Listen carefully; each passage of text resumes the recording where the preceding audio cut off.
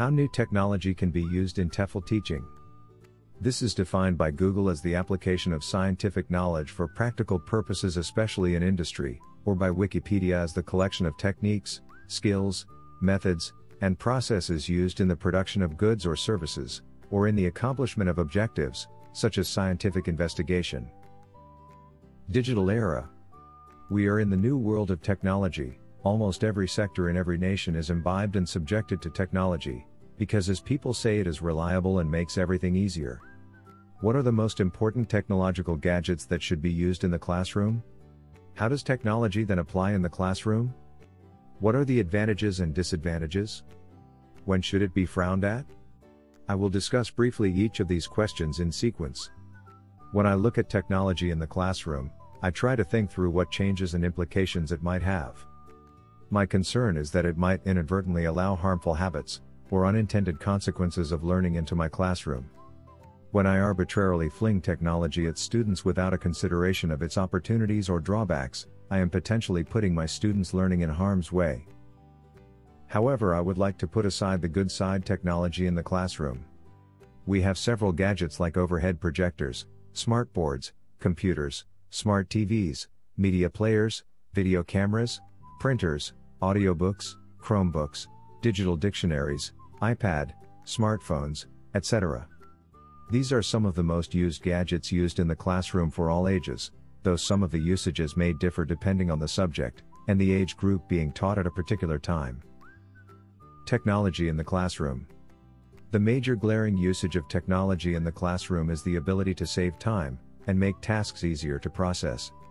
Imagine I am in class and I try to explain the difference between jump, hop, squat, and crawl to a young learner. If my students do not get it first, I can easily display a video of such movement to them on a smart TV, or play a rhyme that portrays the features I am trying to explain. This way I can make it entertaining, visual and easier to understand while passing the right information to my students.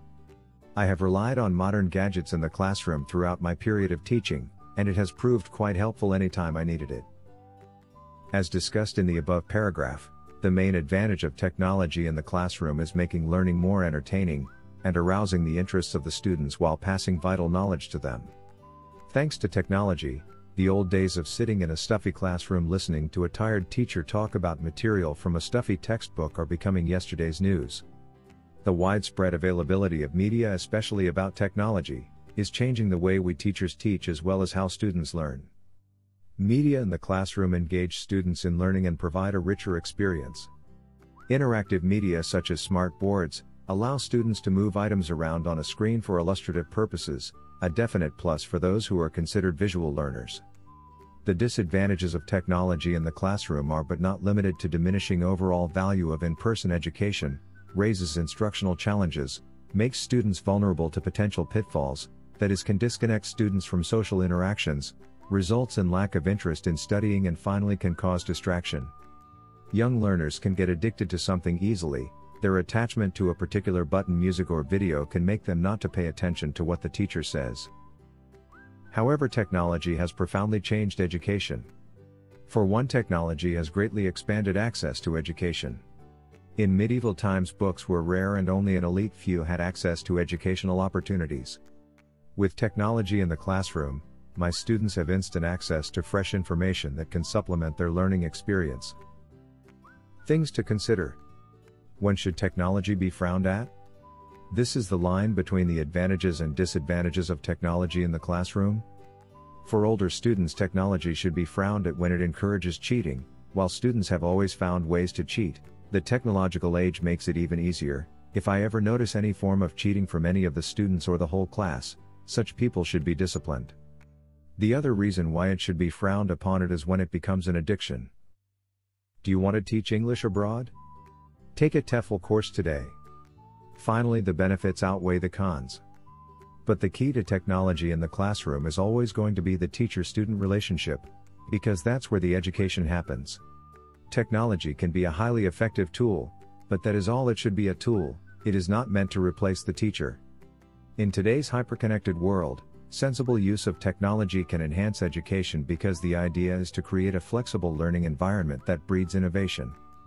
The success of such endeavors will only depend upon how technology is applied to keep students engaged.